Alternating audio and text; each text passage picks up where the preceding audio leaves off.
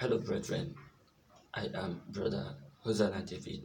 Welcome to Eagle Eye Opener Global Outreach.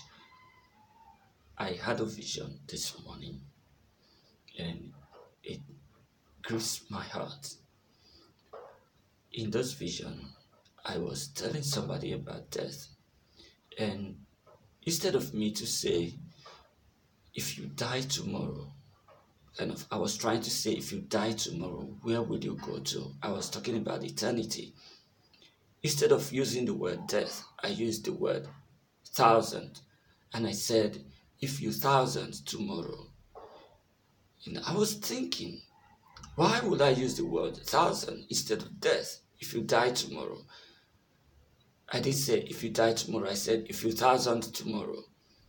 Then the Spirit of the Lord spoke to me and said, we are living in time, but death ushers us into thousands of years, thousands of years. When we die, we enter into eternity.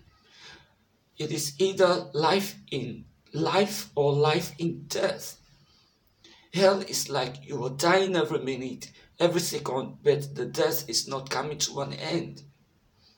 How many of us are thinking about tomorrow? How many of us think about our tomorrow? Whether we will die and make heaven or die and go to a place of eternal destruction.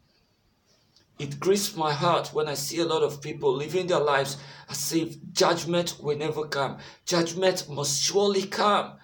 Hebrew 9:27 says, for it is appointed unto men to die once, and after death, judgment.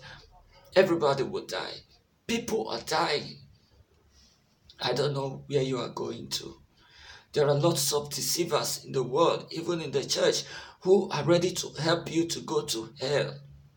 But thank God there are few people, few faithful servants of God who are ready to help you make heaven. Jesus Christ has paid the price.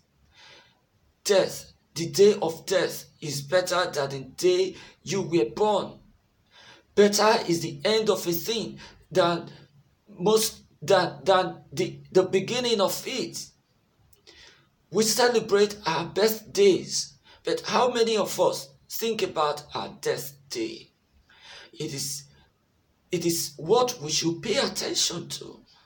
People are going to hell. I don't cry for the death, but I always cry for the living. Because when they are dead, they are gone. Why I don't cry for the dead is because I do my best as God gives me the strength to help those who are living, so that when I try my best, if they don't take heed, if they don't listen to these warnings, I don't cry anymore. When they die, I tell myself, I either rejoice because I make heaven, because I live a good life, or I tell myself, Hosanna, you tried your best, only that they refuse to listen. My heart is full of pains. Please give your life to Jesus Christ. The world is about coming to an end. Jesus Christ is coming soon. We are living in time, but very soon we are going to live in eternity. Thousands of years, a time that has no end.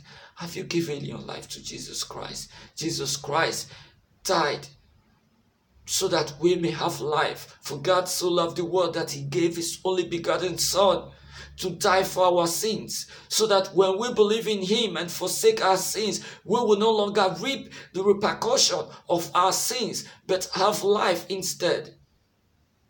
Thank you for watching. Remember that sharing this video can help someone make the right decision.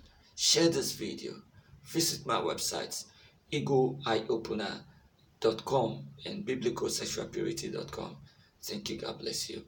Don't forget to like and share. Bye.